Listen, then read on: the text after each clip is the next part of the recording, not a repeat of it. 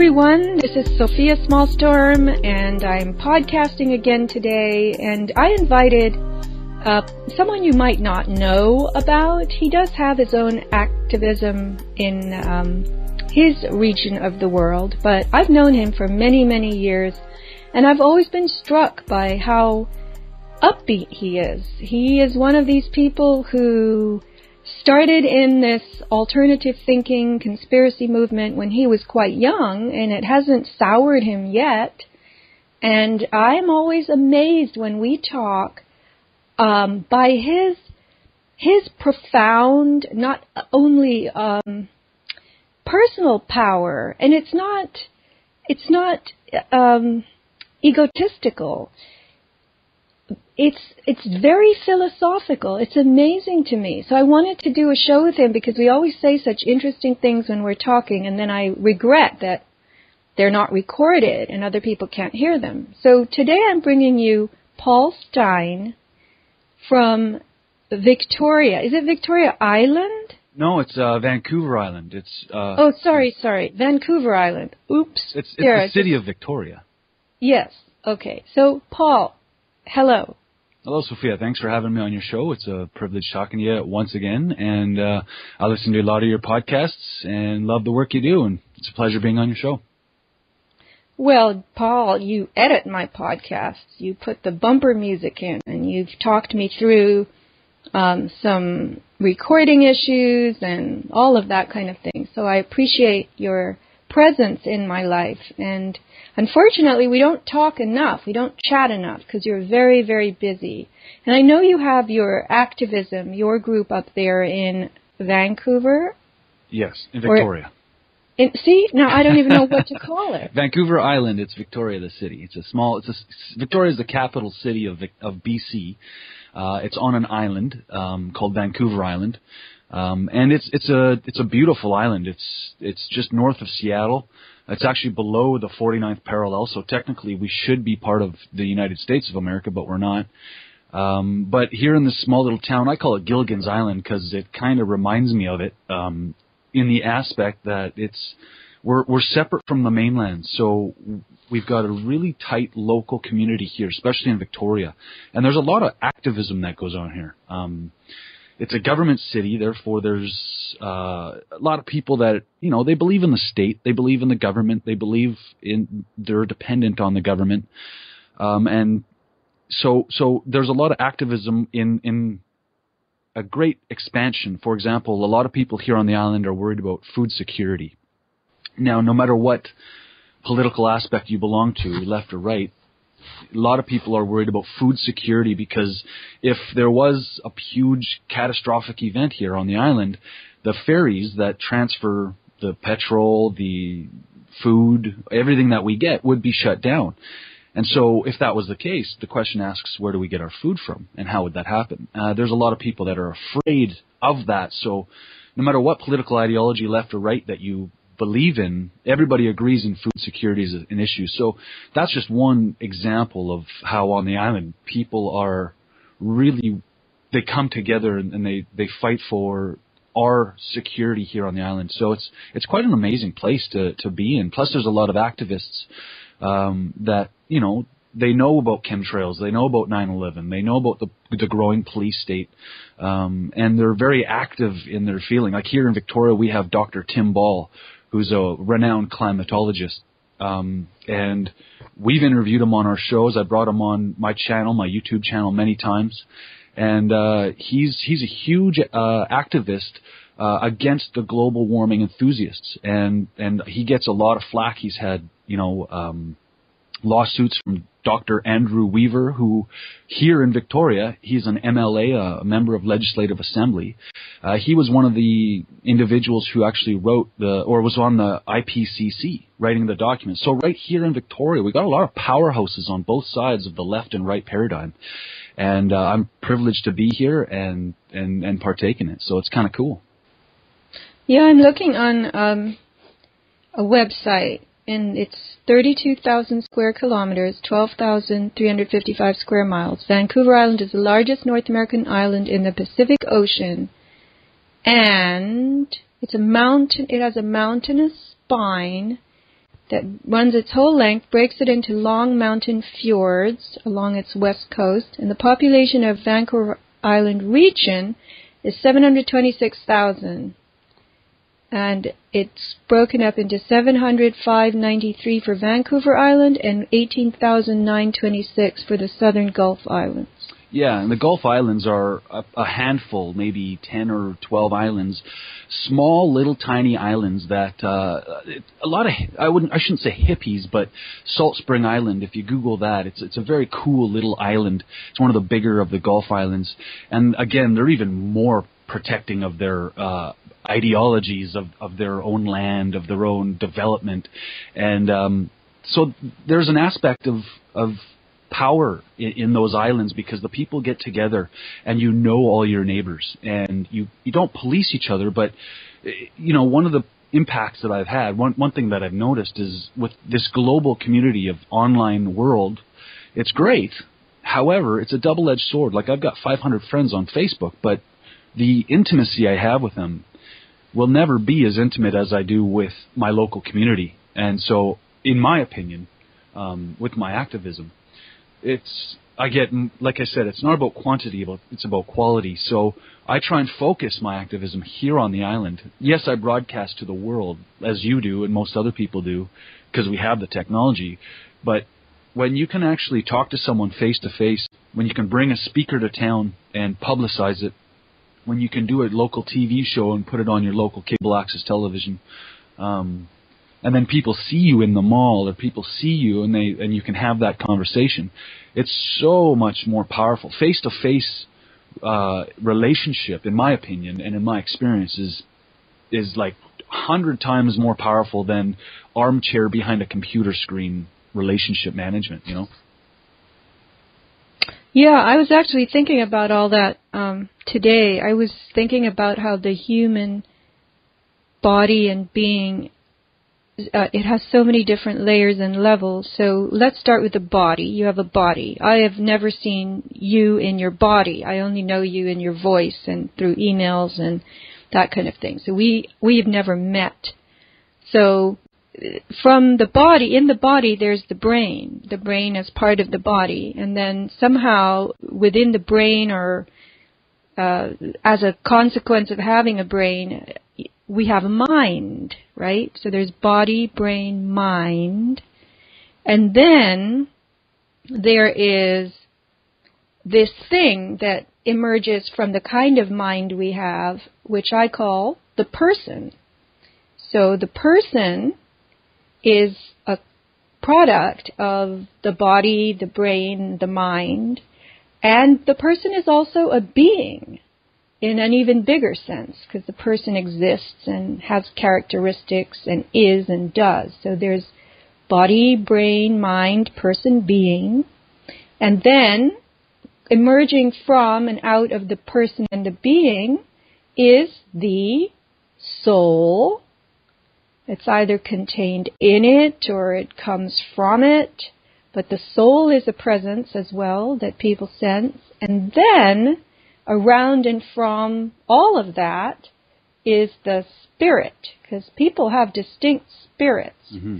And those may actually, remain after they leave their body. So, we get to know people and we pick up what kind of mind they have. We get a sense for what kind of person they are. Then they feel their own being. Oh, and I forgot to throw in the self. They have a self.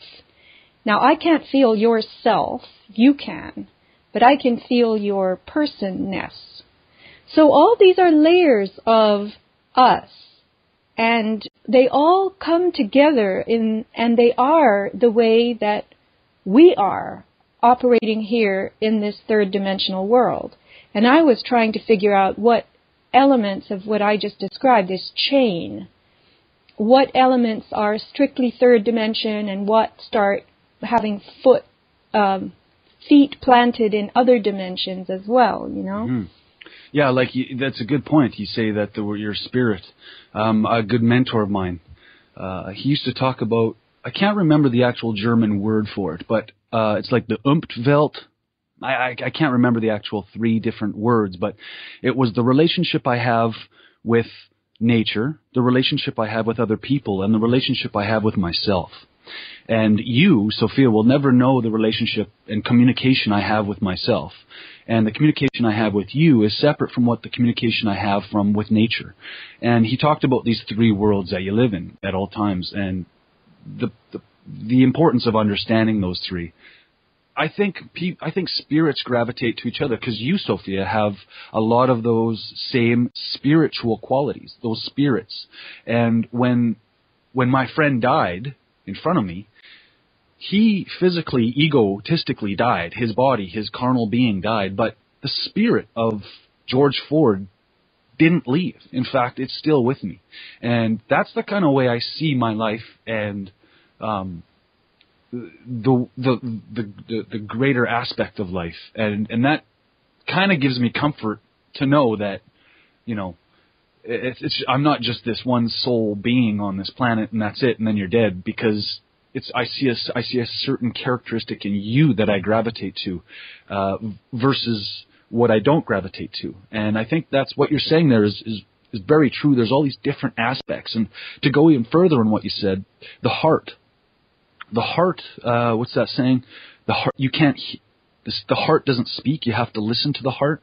And I find the heart is like an analog frequency. And so when I'm speaking to you online here through this thing called Skype, it's a bunch of ones and zeros. And you can hear my tonality raise and depress, which expresses my emotion. However, you can't feel the analog vibrations that I will actually emit to you if you were in my presence.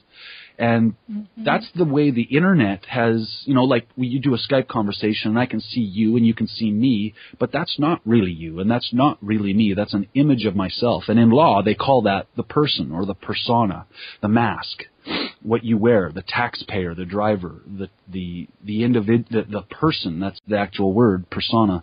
And that's the image you wear. Whereas when you take that mask off, it's nothing but analog, like real vibrations. And that's why I think when you can have a relationship with someone in the flesh, it's a lot more powerful because body language and facial expressions speak a lot louder than the physical words. Like I kind of know when someone's lying to me. I know when someone's trying to deceive me. I know when someone is feeling uncomfortable. They don't need to say anything. I know when they're feeling uncomfortable. There's a intellectual, emotional intelligence that's involved that I think we all have. Everybody has different levels of it, and it's how much you practice that. And like anything in life, if you practice, you get better at it. So I agree with you 100% with what your analyzation of the human body, the mind, the body, the soul, the character, the spirit, the person, all of those things. Well, yeah, they're all different parts that wrap up into this whole. And so what I have picked up from you, Paul, is that positivity. And you know, I interviewed David Icke last week. Mm-hmm. And he is convinced that this is all going to work out. And I meet lots of people, or a fair number of people, who think we're going to prevail. Either something's going to come in to save us, or we're going to save ourselves from this upside-down reality that, you know, we live in, where most of the people in power are literally trading in evil, mm-hmm. and they're using us as fodder and what's it called? Resource. We're a natural resource to them in their evil trades. Mm-hmm. And so, you know, here you are, you're in your 30s, and you're coming into your prime if you're not in it already. And so what you're doing, the way you are living your life with your activism, your, you know, idealism, your pure, powerful idealism, that's a great way to be, given the fact that we're all in this world together, and there are a lot of people here who aren't doing that at all. They don't want to know, they don't care to know, they stay in the matrix, and they believe on some level that they can just walk through it and get out the other side and still be okay and have had, I guess, a good life. But at any time, some element or aspect of the matrix can clamp down on you and turn your life into pure hell. It could be through illness, because you followed the wrong, you know, prescriptions and protocols remember when they told us to avoid fats altogether, and everybody was low-fat everything, and yet they were as big as cows. Yeah. And anyway, and they still are.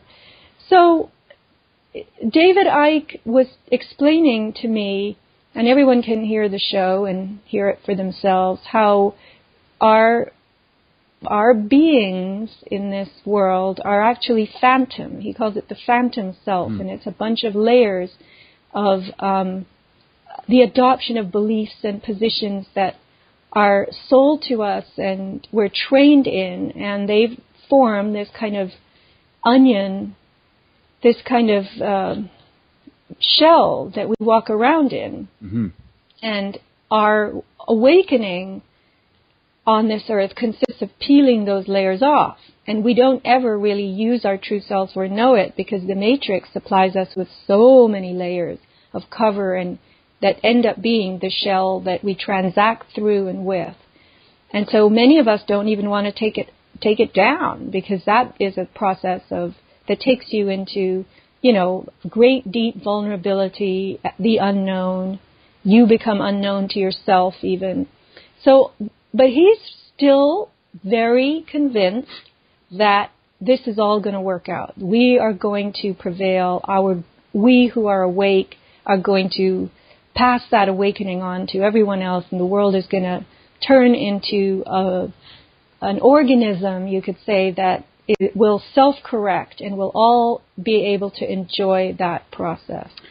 So what do you think? I like what he has to say. I like David Icke and what he's brought to a lot of people, and I agree with a lot of what he had to say in your last podcast. I do agree with what he has to say, and I'm not going to say but, or I'm not going to negate what he has to say. I think this life, though, I think it's a playground for us. And how do I say it? It's not about we. It is, because we're all the same, but it's more about you, I believe. It's more about me. And so I kind of see that some people will never wake up. And I don't believe that there will be a prevailing. I don't believe that one day the good will take over, because that's the duality thinking. I kind of think this place is supposed to be this way. I love nature, and I love natural law. I love studying what is versus what you presume, or what our beliefs are. And I say, I've always said this, if a meteorite hit the earth and killed all human beings, but nature still survived, and the clouds settled, and the dust settled, and there's no human beings, I ask, would the birds still chirp in the morning? And I'd say, yeah. And I'd say, would the dog still howl, or the wolf still howl at the full moon? And I think they would. But would the church bells ring on Sunday mornings? And I don't think they would, because that's a belief system. And if you want to know the difference between what is real versus what is actual, you look at nature and kind of just observe and just look at nature. So I kind of observe the way humanity is, and it's been a huge, growing for me over the past 10, 15 years of knowing what I know. By the way, I was raised in a kind of Judeo-Christian cult, and right from the get-go, right from, as far as I can remember, I always had questions that contradicted, that couldn't be answered, that were, apostasy, that were all these things, right? So I just kind of look at life, and I don't think I think the duality of life, which is death, the duality of white, which is black, is important. Both are important. And I think this life, in my opinion, is more of a training ground for the eternity that is before and after.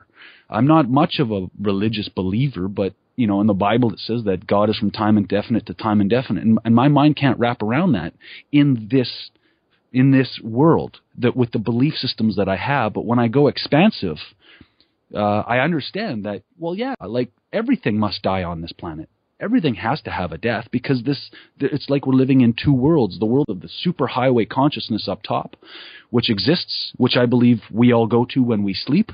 And that's where we actually get our information and transfer our data back and forth. And this physical world that I wake up and I turn on CNN and I look at my diploma on the wall, and and it sure looks real. I drive my car and I smell the stinky gas in front of me, the diesel smoke, and it smells real. And so I don't think that there's necessarily going to be a prevailing or anything. I think it's like our lungs. things expand and they contract and they expand, or a pendulum. It goes from a left to 0 point to right to 0 point to left. And I kind of see that in almost everything in nature. And so that's, again, it kind of removes Paul Stein from the picture and says, well, what is? And, I just had a good friend whose mother died a couple of days ago. And we were talking about it, and I said, we had this exact same conversation, how people are waking up, people are, But I said, Brad, it's like, I think back in Egypt days when the slaves were building the castle or the pyramids or whatever, I think there was a guy just like you named Brad, and he was doing the exact same thing you did. And he's saying, it's happening. But that was 6,000 years ago or whatever how many years that was. And today it's just a snapshot. Again, time, the measurement of time is a very complicated thing. I think a lot of this is what I've recently, kind of aligned myself with, is that someone who's angry with me, someone who's yelling at me, it really has nothing to do with me. It has everything to do with that individual and what they don't know about themselves. A good friend of mine has taught me something, and I've realized it, and that is, and it's just a small example, it's an analogy. What we know is 1%. So I know I'm Paul Stein. I know I like to run. I know I like strawberries. I know I am a painter. I know this. That's what I know, 1%. What I don't know is also 1%. So, for example, I don't know how to fly a plane. I know that. I know that I don't know how to fly a plane. I don't have any children, so I know that I don't know what it's like to have a child. However, 98% of the rest is what we don't know. And in that area is what we call miracles, is what we call fear. That area, 98% of what we don't know is what what our beliefs tell us not to go there. Ever since when I was a young kid, I would, do not go down that hall. I'd venture down that hall. Do not do this. I would do that. And it turns out to not be exactly as they said, right? 9/11. Oh, the Arabs did 9/11. But I go down that alley and I realize it's not true. And so I think a lot of life has to do with our own experience and how we see it and how we project it to a lot of people. And once we own not only our failures and our wins, once we fully accept that, well, then when you get cancer, when someone close to you dies, you realize truly how powerless we really are, in the sense that we're just a being here experiencing reality. Pain is just an experience. Fear is just an experience. Love is just an orgasm. All of these things are just experiences. However, we create them to be good or bad, left or right. And that is what determines your perception of life. And I think that kind of, like you said, there's another quote I live by, and that's everything, everything, everything. My role as an activist is no different necessarily than when I'm giving an estimate for the painting company that I work with. I'm no different. You can talk to me here on Skype. You can meet me for the first time at a gas station, or I'll pull over and help you, or I'll go with my men's team in Victoria here, and we'll go down to the Avatar Grove in Port Renfrew, which is the southern tip of Vancouver Island, where there's huge old growth trees, and we'll just build trail so that people can enjoy these trails. And me, Paul Stein, I try not to be any different of a character. So I'm not one person in one scenario and then one person in another scenario. What I try and be is as authentic as I can at all times. And that's knowing that I screw up all the time. Every day I screw up. But owning my screw-ups. Every time you point at someone, you've got three pointing back at you. Three fingers pointing back at you. And I think that's an analogy that plays true. And as human beings, we have a hard time accepting what we can control, what we can't control, and the ability to know the difference. So I do agree with everything that David Icke has to say and his journey and what he's discovering. I just think that as individuals, it's more about what we feel. And I've stopped saying, well, the world needs to do this and the world needs to do that and people are stupid. I've stopped saying that because all I know is what Paul Stein is. And I say, I need to improve on this. I like that. I feel this way. I feel that way. I think this. I can't project my beliefs onto you. Otherwise, I'm just creating what I don't want. So that's my kind of philosophy behind it. And I think it pairs up right along with what David Icke says and with what a lot of people says. It might just be a little bit different. That's all. That's all. After he talks for 20 minutes. Sorry. No, but the 98% picture that you painted, that's one of the profundities of talking to Paul. So that, to me, is something that I can take away and play with now after this talk, that the fact is we only know 1%. We know we don't know 1%. And then the 98% is this enormous expanse of all kinds of unknowns. And I don't mean to sound like Rumsfeld, because you did kind of... Well, he spoke a truth, though. That's the thing. Just because it's Rumsfeld doesn't mean he doesn't speak truth. Yes, I understand, who he is and but he didn't create that. He's just speaking a truth. And we're antennas of truth and lies. And we can deliver lies or we can deliver truth. So, yeah, carry on. I didn't mean to interrupt you. No, we have to be able to say, Rumsfeld is bad. Well, I don't like Rumsfeld. Yeah. I like strawberries. No, Paul. Strawberries are the most pesticided of fruit. So you got to eat organic strawberries if you're going to eat them at all. Mm-hmm. But anyway, the not traveled, the road not traveled, because you don't even know about it, that's where all the surprises are. And that's what really shapes you when you start out on your true path, if you want to call it that. You referred me to a video a week ago that I thought was funny and very good at first, and then it kind of got a little bit confusing and overdone. And it was this Mark Gungor. He is apparently a pastor of sorts, and he is a comic as well, or comedian.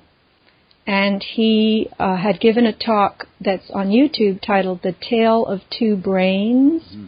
And he was describing the differences between a woman's way of thinking, you could say, and a man's way of thinking. And I will attach it to this show description because it's very worth watching. It's very, very funny.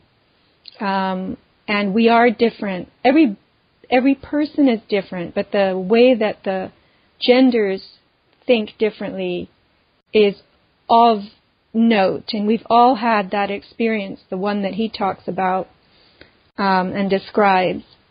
And so that got me thinking as well. And I came up with my own little takeoff on Mark Gungor, who says, for people who haven't seen him, I don't know if I'm saying his name correctly, that men have a box for everything in their brain. And he doesn't talk about the mind. So the car has its own box. His job has a box. His wife has a box. His kids have a box. His hobbies have each a box. And no box touches any of the other boxes. So men think in a very separating way. They deal with one thing at a time, and they're primarily interested in solving problems if they happen to know of any problems in that box, right? Mm-hmm. And women, by contrast, they don't have a box for anything. Everything is all bunched and tangled and wired together, and everything relates to everything else. Her husband is linked to his job, it's linked to the kids, it's linked to the money, it's linked to everybody else's family and kids and money, and everything is all connected and wired and buzzing and humming, and it's all run by emotion. And when he, shows his audience, he's got these almost like plaster models of heads, a male and a female, and he stands over each one and describes what's going on in that kind of a brain or mind. And then the audience is screaming with laughter, and all the men and women are nodding their heads because they get it, because that's what they go through with their wives and their husbands. So I was thinking about it, and I decided that women are primarily problem finders and men are problem solvers. So women are always finding and seeing what's wrong with something. It could be their relationship, it could be their, weight and their body, or something, the food at the restaurant or the way you cook or the way so-and-so talks, and they discuss this with their man, and he, in the effort to be as helpful as possible, says, well, why don't you do this? Mm-hmm. And the woman, because that's how she's made, finds fault with that suggestion. And she says, but yes, if I do that, but. So she's a yes butter. So women will continue to find a problem with every solution that the man proposes. And by the time he's proposed 12 different solutions, perhaps to different things, but everything is connected to everything and a problem emerges from everything he suggests, he's exhausted. Mm-hmm. And the woman isn't. The woman is quite, still pepped up, and she thinks they've had a very good talk. Mm-hmm. And he walks away frustrated and kind of shaking his head. Well, that's, I'm really fascinated in what that video I showed you, and more predominantly the communication between men and women. I've got 3 older sisters, and I also take a look in the world, and I see there's this division between men and women, feminism and masculinity and all these things. And the reason why I sent you that is because he resonates with some truth about what that is. I would argue that it's not so much a gender-specific thing, such as male and female. I would say it's more masculine and feminine. I think in our conversation, I know a lot of, same-sex lesbians, same-sex men, gays, and in their relationship, there's a masculine and there's a feminine. And there's that yin-yang, there's that totality again. That you notice out there. And you said how the men have the boxes and the women have, and everything is interrelated, one big wire zone. I just recently read a blog post the other day, and they talked about how men, when they communicate, they duel. And when women communicate, they duet. They dance. And it's funny because when you watch a circle of men talking, usually there's one man talking, and then when he's done, the next man talks. And then when he's done talking, the next man talks. And then when he's done talking, the next man talks. And when generally, and this is just very generalized speaking, when you watch a group of women speaking, usually they kind of talk together and they dance. The communication technique is more of a dance. Men pre-plan their thoughts. They think about what they're going to say and then they say it. That's generally speaking, that's what I find. And men have a hard time listening. And every woman in the world will say, men don't listen. Men don't listen. But the truth is that men, we do listen. We just don't know. We've never been taught the communication of the feminine.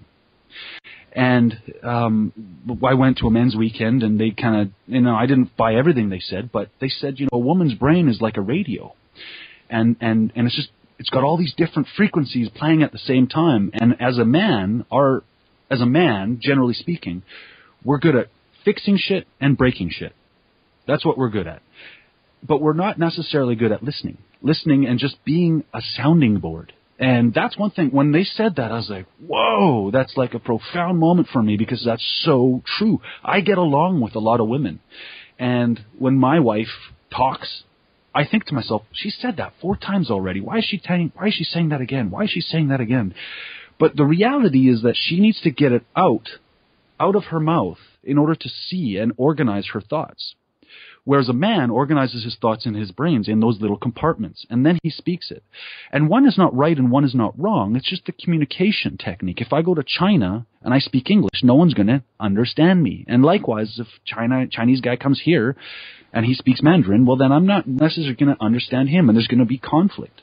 So it's understanding, I think, coming back to humanity and loving each other is about learning how to communicate properly with people, and the communication style of a man versus a communication style of a woman. And I was never taught that, not in school, and TV propaganda taught me that, the man slams the door on the wife, she cries on the couch, he comes back, they have mad sex, and that's what relationships are all about.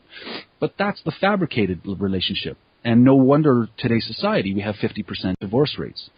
I'm not going to get into the whole, sociological aspect of that, but I noticed that, I used to follow those same patterns, and You already told me that twice already. You don't need to tell me that again. Or my wife would come to me and say, I've got this girlfriend she does this. Oh, why don't you do this? Why don't you just fix that? I know how to fix that. But at the end of the day, Paul Stein wasn't doing his job as a man, as a masculine, and that is shut up and listen.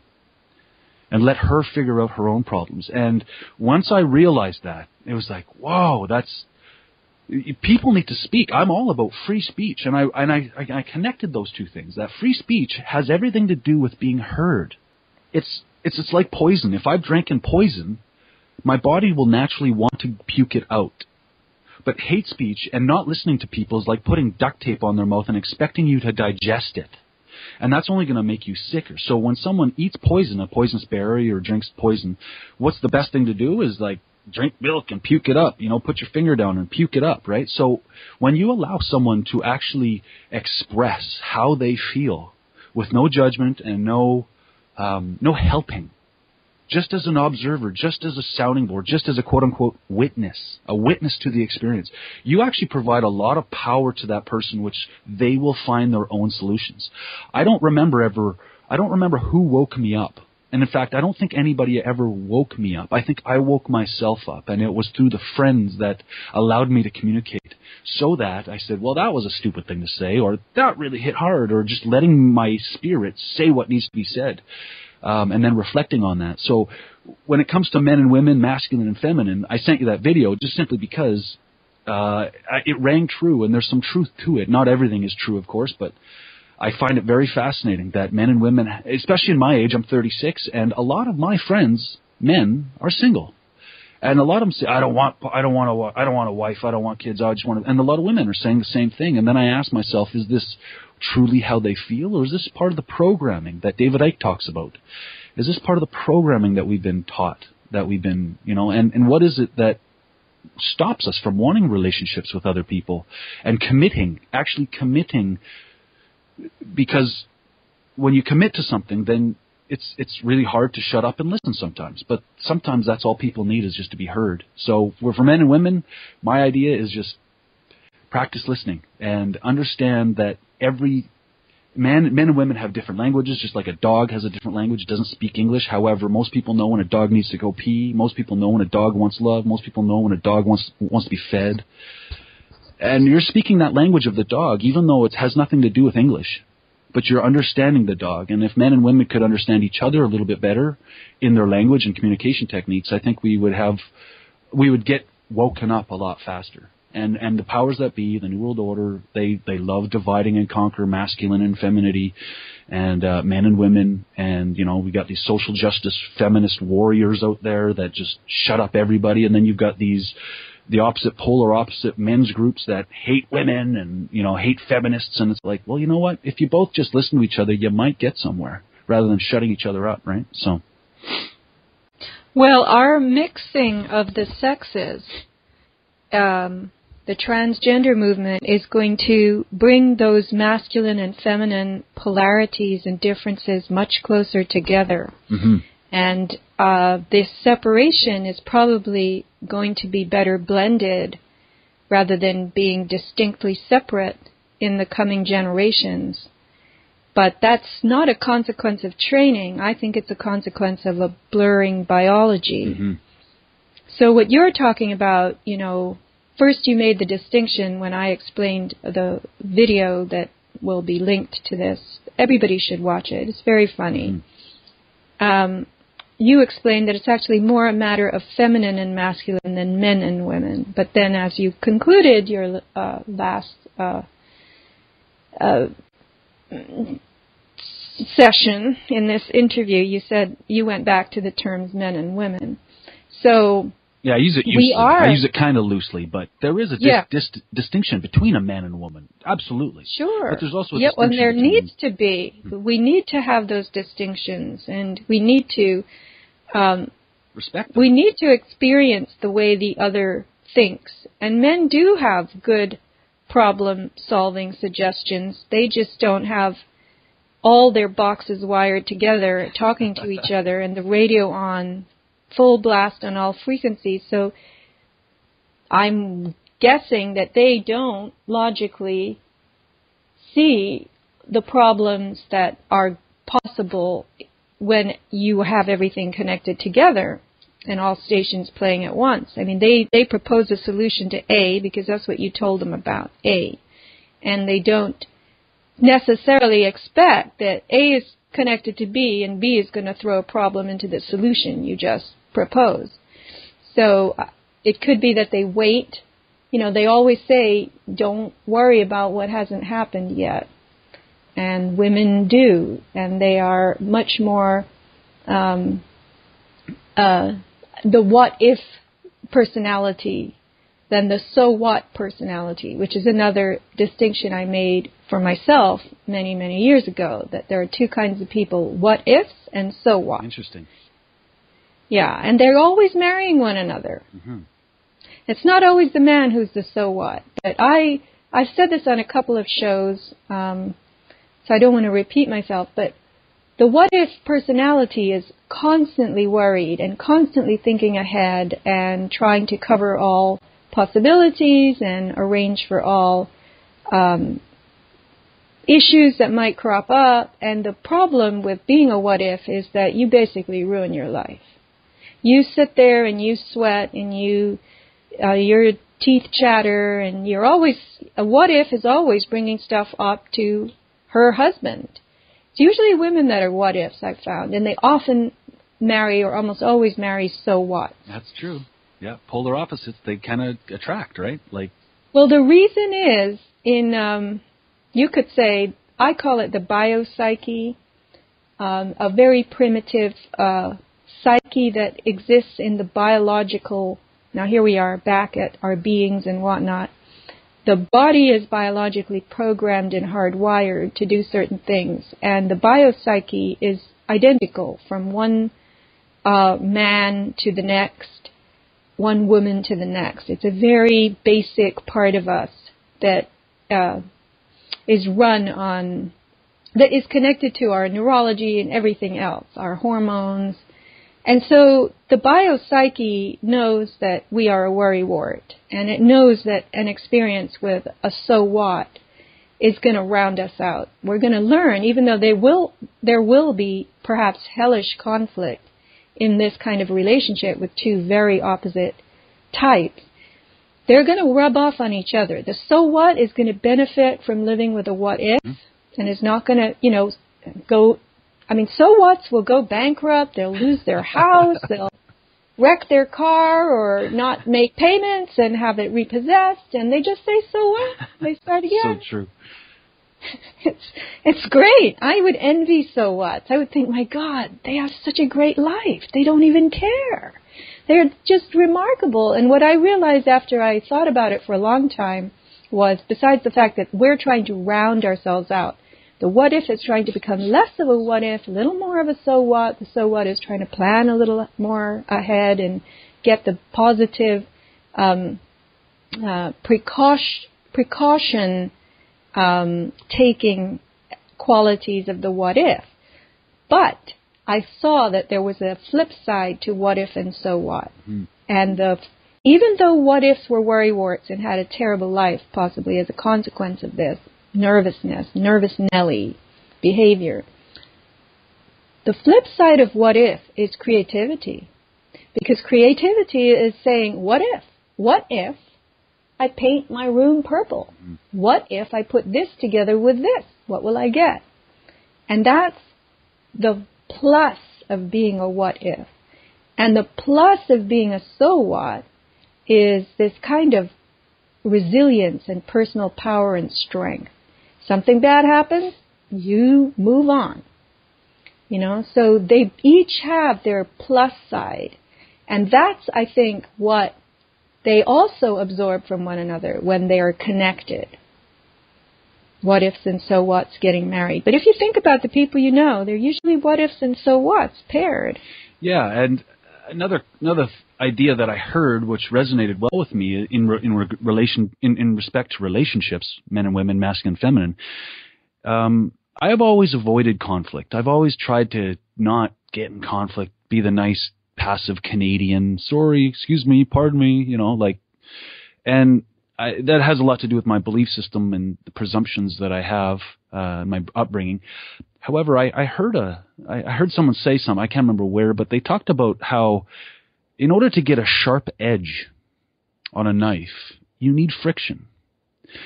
And in relationships, that friction is actually important. Now, understanding the respect of having that friction, the so what versus the what if. When you're like, oh, you're always doing that, you're always doing... See, there's that projecting, you're pointing, you're blaming, that's not very healthy. But understanding and respecting that edge, it's like when you sharpen a knife, there is an actual friction happening, and it's a conflict between the stone and the edge of the knife. And it's that friction, that constant friction, that makes the knife sharp. And if you never do that, the knife will go dull. And relationships, I find, without that friction, can go dull. And in that dullness, you start to resent each other, and next thing you know, you've fallen apart. And we come up with all these realizations or these ideologies why we've fallen apart. Again, mostly blame. But at the end of the day, my wife and I, we have conflict.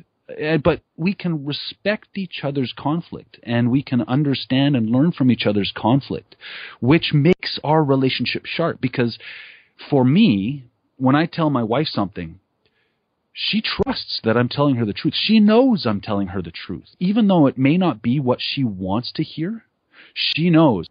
And that's that edge that I'm talking about, that conflict that is important in all relationships, so that you get feedback, so that you keep your relationship sharp and on that edge.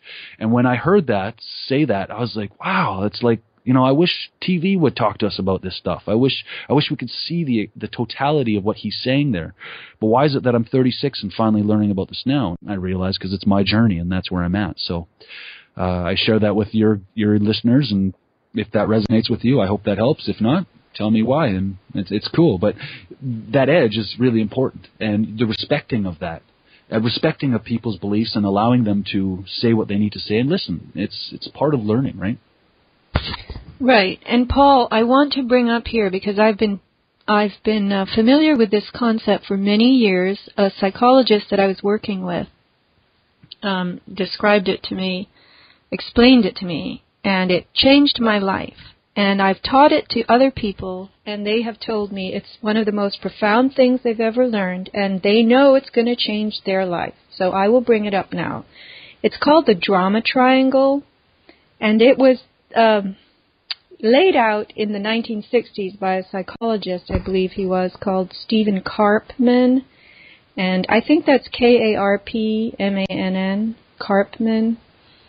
Stein Karpman drama triangle. So the way it works is that the drama triangle is kind of like a baseball diamond. It's not on a field or anything. It's figurative. But it's not a diamond with 4 corners. It's a triangle with 3 corners. So there are 3 bases to the drama triangle, 3 positions. And they are called victim, persecutor, and rescuer. And these positions are typical and very commonly found in many, many, many human relationships. Perhaps the majority of human relationships, whether they're romantic relationships or another kind of relationship. Friends are often in the drama triangle together. And what happens is, you don't have to be 3 people. You can be 2, you can be more than 2, but people chase each other around those bases. So the victim will cry and moan and talk about, the terrible predicament he or she is in, and the other person who will decide to be the rescuer says, well, all right, I'll help you. So it usually starts with a victim and a rescuer. And typically the rescuer over-rescues, over-supplies, over-performs, and this is a habit with the rescuer and ends up becoming resentful. So the rescuer may run up to the persecutor base and yell at the victim and say, you know what, I've done this and this and this for you, and what have you done for me? And the victim gets affronted and runs up to the persecutor base and pushes the rescuer off and says, no, no, no, no, no, no. You promised to do all those things. And I never said I would do such and such for you. And so they play this triangle thing where they rush and push each other off another base, and then maybe the rescuer run down to the victim's base and say, yeah, but what about when such and such happened, and my father died, and you were supposed to do this, and you didn't do it. Nobody helped me. So the way to get off the drama triangle, if you should find yourself there are 4 rules to not being on it or getting off it. And those are, in many ways, the golden rules of dealing with other people. Rule number 1, don't help if you don't want to. Mm-hmm. That is utterly and entirely your option. Don't help if you don't want to. Rule number 2 is never do more than 50% of the work. Rule number 3 is don't help without a contract. That doesn't mean you have to draw this up with the help of a lawyer. It doesn't mean it has to be anything written. It means there have to be clear terms to why you're helping, what you will do, that's, delineating it up to the 50%, and what you expect in return. And these terms, the contract, these terms have to be overt. They have to be out in the open. They have to be known by all parties and understood. They cannot be covert, hidden, silent, unspoken. Mm-hmm. So, don't help if you don't want to. Never do more than 50% of the work. Don't help without a contract. And rule number 4 is no one is helpless unless they are lying unconscious on the ground, knocked out cold. That's when they're really helpless. Otherwise, they're not helpless. And what you're getting in drama triangle is somebody, the victim, the person who's predominantly the victim, claiming that they're helpless. I need this, and no one is doing this for me, and I never get such and such. And you get someone who's the rescuer feeling sorry for that person and deciding, because it's their nature, to lend a hand and doing more than 50% of the work, not getting it clear as to what they might get back for giving all this help.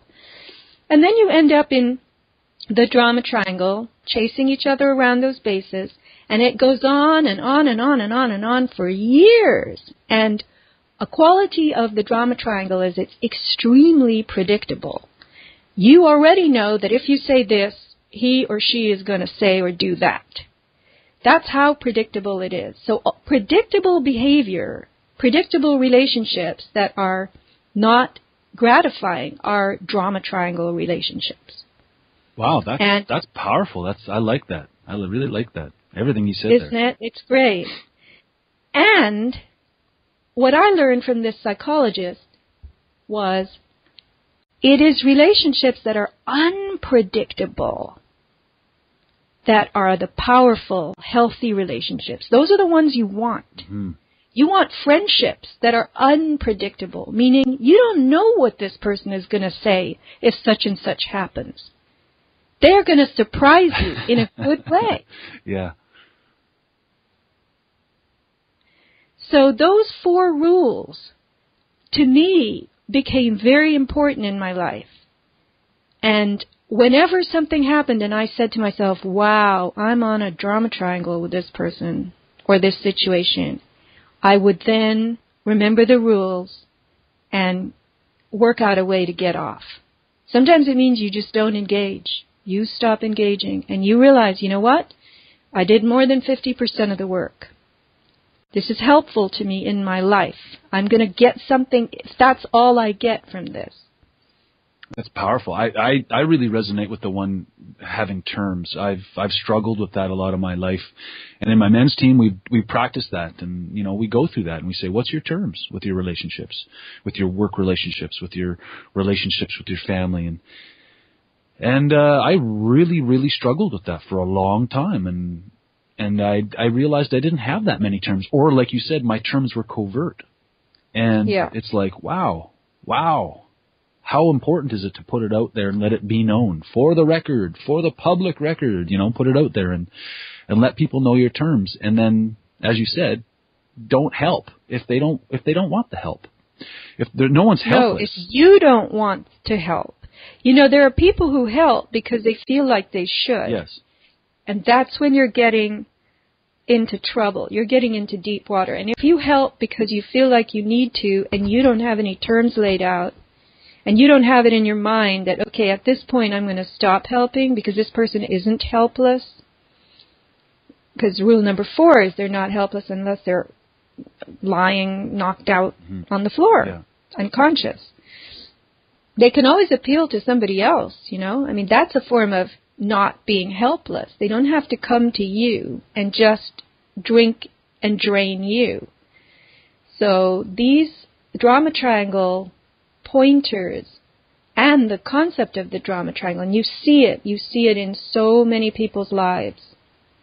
Yeah, I resonate with that, wanting to help people, and in the relationship with burning out. I've been doing activism for many years, and I've burnt out a couple times. And I'd say 90% of the people that I have done activism with also burn out.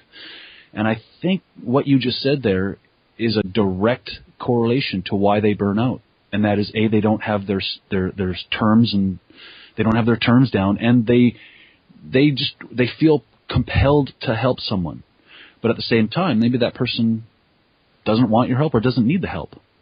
And that energy that you're putting into it turns into resentment. And then you start prosecuting, calling them sheeple, calling them stupid, whatever it is. And then next thing you know, you're in this downward spiral.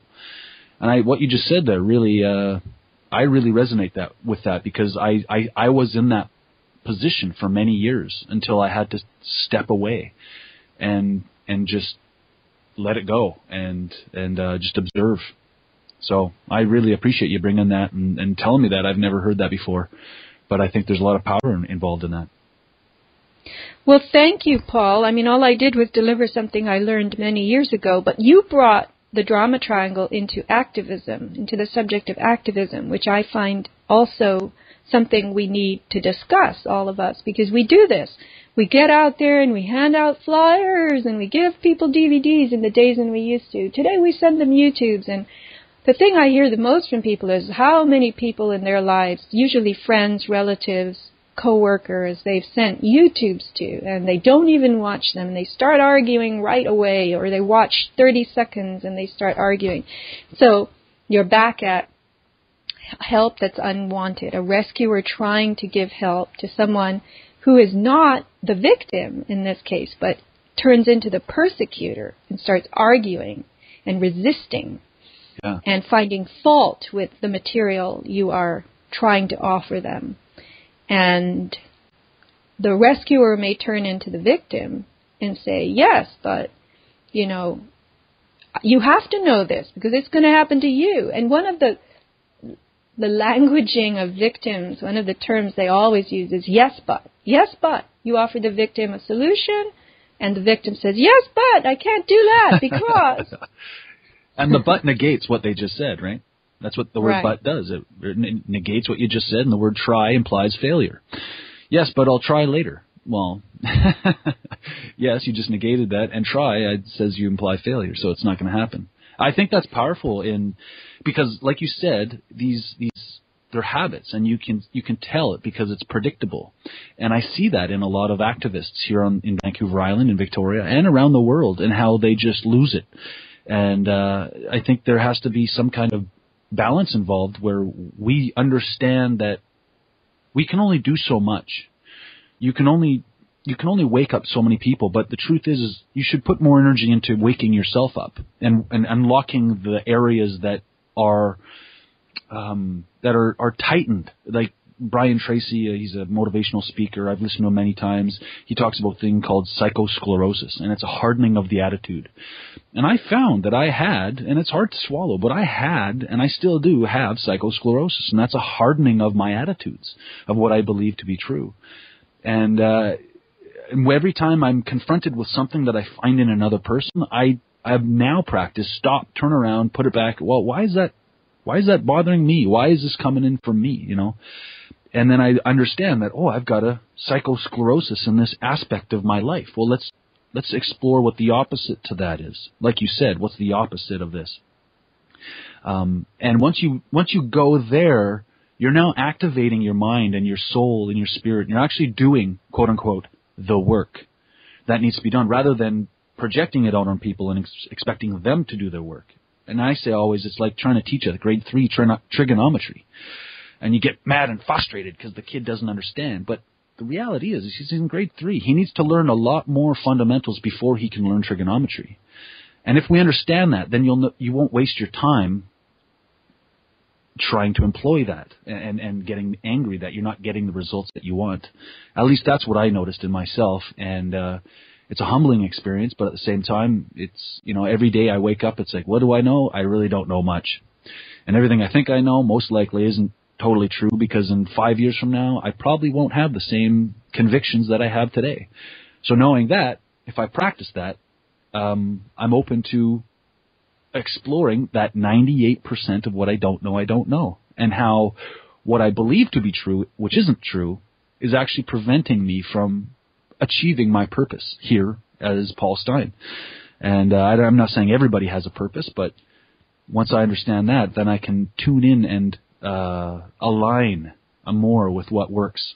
And I find, in my experience, when I kind of just take a step back and become an observer and look inward rather than outward, I get better results. And more people see that too. So I think that's what that's what I practice. And I wish other people would do the same. And I see you doing it, and I see a lot of people doing it. I think that's, like David Icke says, it's happening.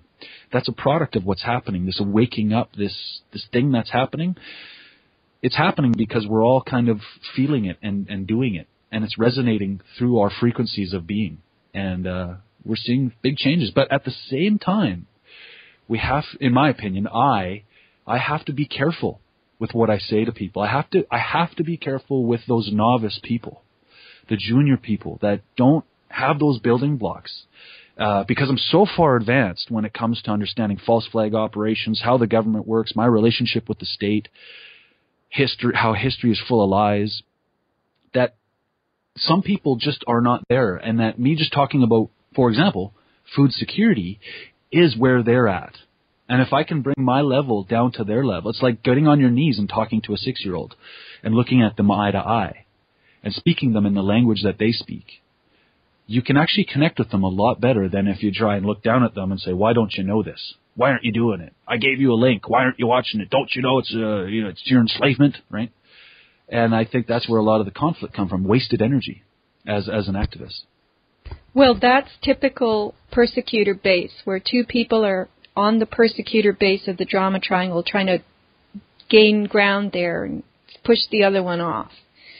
And that is going to drain you ultimately, and you're not going to achieve anything by doing that. One of you is going to go, I didn't win. I fell off the persecutor base.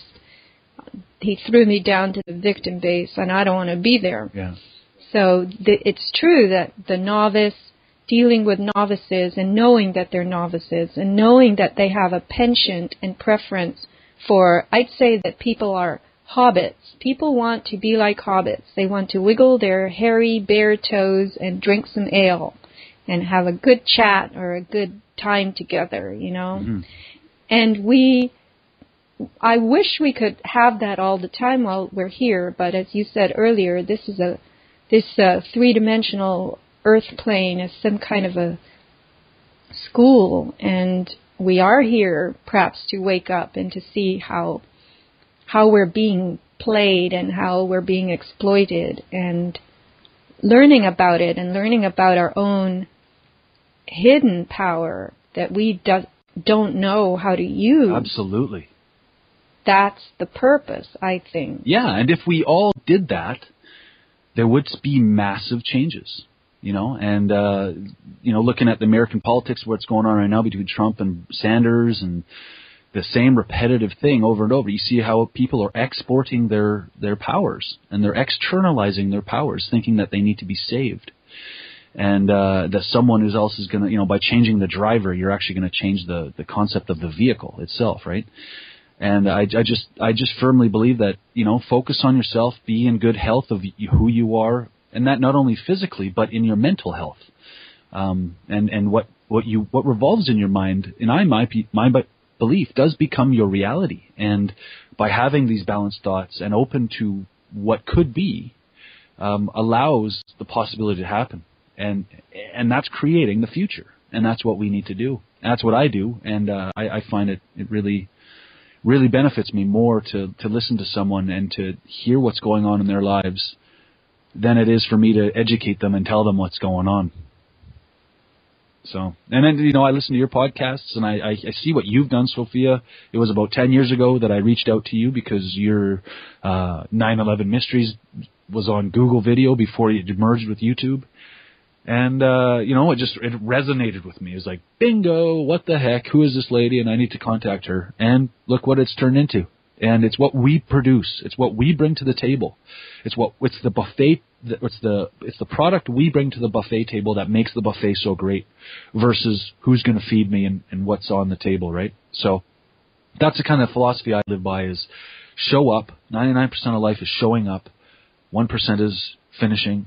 And if you can just show up and be of service, what that looks like, there's huge impacts on that versus what's in it for me and I'm not getting what I need. But there's a balance in that, though, right, in the totality. Well, of course. And Paul, you are, when I hear you talk, I just think, wow, this is how people should be. They should think as expansively as Paul. They should be like Pauls, different kinds of Pauls. But that's what I like about you. That's what I like talking about. That's what I like about talking to you. I don't know how to talk anymore. But I want people to hear this. I want people to hear this is how someone who's 36, who woke up to all this when he was 26 or younger.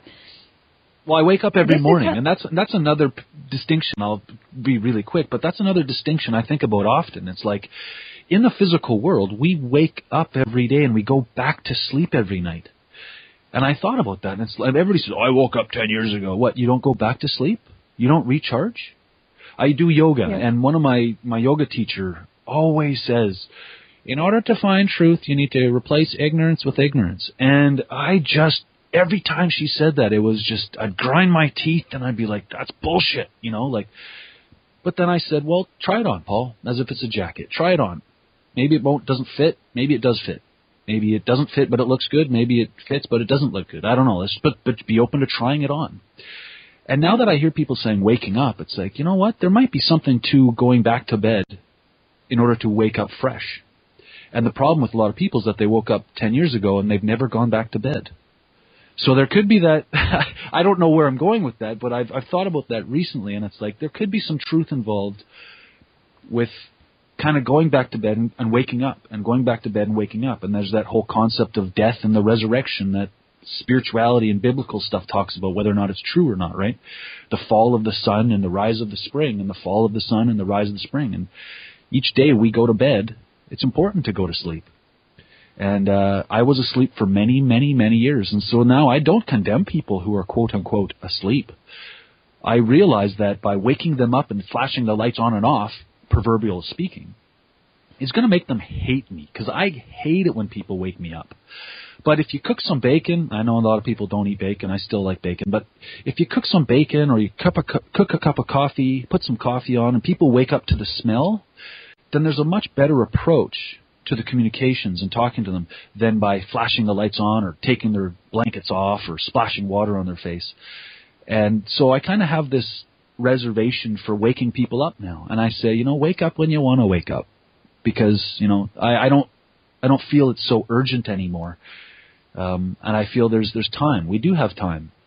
And if you just provide that time for people, people will wake up on their own. Let nature do its thing. And I think that's what we're seeing. But it's our expectations of having it done today and having this utopian everybody's awake and all the bad guys are dead is not helping us. Because in the long run, I believe in justice for all, even those who have done evil stuff. They should get a fair trial. They should be heard in a fair court. And that's what I project. That's the world I want to see. So why would I want to, hang all of the people that did 9? Like, I get it, but That's just replacing one murderer with the next, and that's not what I want to do. I want to create a world of love and passion and understanding and truth and justice and, just kind of understanding. And I think by living that, I do explore that. And in the circles of people that I touch on a daily basis, that's all that matters. I don't affect people in Minnesota, in Florida. I may have an effect on them when they watch the YouTube video, but at the end of the day, it's the people within your immediate circles that matter the most. Your legacy, I've learned this, my legacy is not what I want. It's what people create for me, of what people perceive of me. That's the legacy of Paul Stein. That's the legacy of Sofia Smallstorm. So it's the people that are in your immediate proximity that matter most. So what impact are you having on them on a daily basis? And, if we can leave it on that, then if we all did that, man, it would be a powerful world, right? Right. My vision is to have all the victims rush up to the persecutor base and push all the persecutors off the base and then stand there and scream for rescuers. That'd be nice. But then you wouldn't have that balanced triangle anymore, right? No, the persecutors would be gone. The victims would say, we got rid of them. Now come and save us. Yeah, well, you look at nature again, like there's a place for lions, There is. There's a place for, I live up here, there's cougars, there's bears where I live, and, if we killed all the cougars and bears, we would, in my opinion, we would change the ecosystem. You'd change a lot. So I think there's knowing that they exist, but also having the knowledge of how to prevent yourself from, being attacked by them. And that's the intelligent part that we need to do. When you see a hurricane coming or a tornado coming, you're intelligent. Well, you need to do what you need to do to protect yourself and your family. And, by you trying to save the world could actually jeopardize your own being. And you're missing the point. So I think I agree with you. Like, I'd love to get those pushing the persecutors off. And there's a lot of emotion. There's a lot of energy behind that a lot of us activists have, because we're all about truth and justice. But at the same time, when you look at the big picture, I think the balance of the world exists. And when you look at nature, and if you follow nature, then you understand that there's a place for lions. There's a place for those persecutors. Look, the lions are the apex predators, and I am watching Kevin Richardson's stuff. I'm going to put this on my blog because I'm just so awed by it. This is a guy who is an animal behaviorist. He's South African, and they prepared an area on the savannah, I guess, of South Africa for some animals who are going to be filmed in a movie called The White Lion. And it's a 700-acre park called the Kingdom, but it's very wild. And there are hyenas and giraffes and lions. And Richardson was, I guess, featured in the film. I think he was one of the directors of the film. And after the film, they've kept the park going. And they've got all these lion prides in it. And Richardson is one of those few human beings. You've seen him on YouTube. He kisses the lion on the nose. And he can go and wrestle with lions. He goes to a grove of whatever the kinds of trees, I don't know. And he calls their name. They come bounding out. And he goes, where have you been? They hug him and unreal. Yeah. And I cannot believe this. He sits there. He leans back against a couple of lions. And they're all cool, and they lick him, and whenever he wears a fluffy top, as he calls it, they chew it to bits because that's his skin. They know not to touch his human skin and pierce that, but they'll pierce his fluffy top because that's what they do to one another. They chew on each other's skin. It's all lion affection. And I'm thinking, wow, this is amazing. This guy could just lean and relax against a couple of lions, and they love him, and he loves them, and is this infinite love? And, so that's got me thinking on what is infinite love, because I'm watching something that I have not really ever seen before, and this is pretty amazing, and he just learned how to be this way through following his own instincts and going against what the education is when you're an animal trainer or keeper or behaviorist. It's just amazing to watch. It gives you this feeling of like breathtaking inspiration, I guess. And you think, look at what this world is really about. It's really about this thing that David Icke talks about, infinite love. And here it is in Africa, amongst species who should be, one of us should be very terrified of the other, and yet this guy's not. And these lions, I would say, are semi-wild. I don't know if that's an educated or uneducated pronouncement. But I have been watching these things lately and thinking, how do I explain this? How can I become more like this? You know, the world isn't just about getting in my car and driving somewhere and coming home and paying a bill. Yeah. Yeah. It's not just about commerce. And the lions and Kevin are not relating through commerce, although commerce affects their existence. Because the reality is this park has been going for 12 years, and it costs $15,000 to $20,000 a month to keep it going. And he is now being supported. The last video I looked at said that he's being supported by an anonymous to us benefactor who's got the wealth to keep it going. But ultimately they want to commercialize it a little more, to get groups in there to see and watch and learn more about the wildlife in Africa, so as to protect and conserve all these species that are being wiped out because of beliefs. There we go again with that 1%. That if you eat a soup made out of tiger bone or tiger bone meal or lion bone meal or rhino horn, you're going to be a very amazing power will be conferred on you. This is very much like the shark fin soup. Yeah. And, you know, there are apparently people all over the world who have these and cultivate these beliefs that eating a bowl of shark fin soup makes you something strong like the shark. And you're laughing, but they would take this very, very seriously. Yeah. One of the things I read on Richardson's website is that, you know, rhino horn is keratin. That's all it is. It's like eating your own fingernails. That's all it is. It's just... I'm laughing at myself more than anything because I was there. I was at that position where I had a belief system at one point where I did things based on a belief system. And I laugh not as a looking down, but more of like, wow, have I progressed? And that's it, right?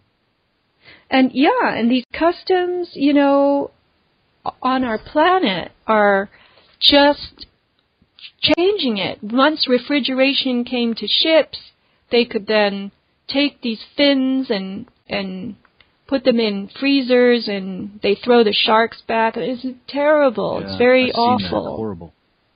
It's and the same with capturing rhinos and lions. Everything is moving toward extinction, and what's going to happen is that these biotech companies are going to give us GMO wildlife. They'll call it wildlife because once it was wild, and we'll have, you know, wildlife refuges where some of these species will be put there to decorate the land and to represent what has disappeared. But thanks to science, it hasn't quite disappeared.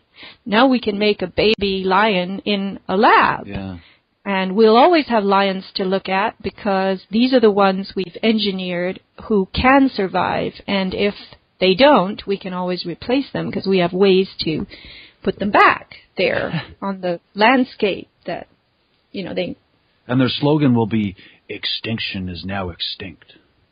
Exactly. Exactly.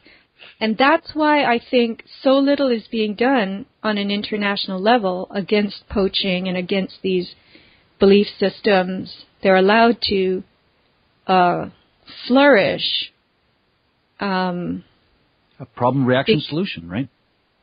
Right. I mean, I don't know. I'm just guessing. I'm thinking. Well, you're looking at the patterns. You're looking at the patterns that exist, and what you're saying sounds like the pattern. It looks like the pattern, and it seems like you come in as the hero, right? save humanity from all those bad evil guys, even though that was you that was killing them to create the problem. So, interesting. Well, we are living in a wondrous place. There are wondrous things that we can do and look at and learn from and be more like, and we have to plumb ourselves for that dormant wondrousness, because we all have wondrousness, and that's what will change the world when we start dredging up more of that and saying, look, and in that is my purpose, or your purpose, or his or her purpose. It's in that dormant self that is in the 98%. Yeah, and practice talking about what you want versus what you don't want. I think that's for me, when I realized that and started changing the language, because language, we won't get into it now, but language is the spell that is put upon us. It's in our legal system. And, your thoughts convert into language. Sight comes before words. And if you can learn how to talk about what you want versus what you don't want, which is what I believe a lot of the alternative media, conspiracy theory media, actually promotes, is what we don't want. And as long as we're fighting what we don't want, we're not spending time creating what we want. And that's a deep level psychological tool or a weapon that is used against our own minds. And if you can, it's hard to, but if you can just create what you want and talk about and think about what you want, like David Icke says, eternal love and, creating love within your relationships, then you will create it. And it will become powerful, and it will make a difference in most people's lives. I believe it because it's my experience of that. Well, thank you, Paul, for all these inspirations, for your very sage-like take on so many things. And we have covered ground in this discussion that I think is fascinating. I hope people will get something from it. And I'm so glad that I met you, because every time I talk to you, I go, wow, there it is again, that magical thing. Because you have it. You have a magical thing operating in you, in that connection between body, brain, mind, person, being, self, soul, and heart. We'll throw heart in there, and then spirit. It's all in there. So we just heard it. We just heard the gestalt wholeness of little Paul Stein. Yeah, Paul means small. So they say. Does it? So they say, but in my opinion, Paul means big, so whatever. All right. Well, thank you. Yeah. Lovely chat. Yeah, thanks, Sophia, and I look forward to working with you in the future and your future podcasts and all your growth and expansion as well. And I appreciate it. I acknowledge you for your work, as I have done in the past, and send lots of love and power your way, and I look forward to chatting with you again. Thank you. All right, thanks, Sophia. Hi, this is Sophia letting you know about my store, avatarproducts.com. It began as a DVD store in the old days, but I've switched it over to products that I've found. Some of them I've actually thought of myself, and people have formulated them for me, biochemists with labs. And I am selling now a lot of body remediation items that you might enjoy as you discover your own body getting a little older, accumulating a few more toxic materials and compounds. Our cells get challenged later in life. They need a little help doing their housekeeping.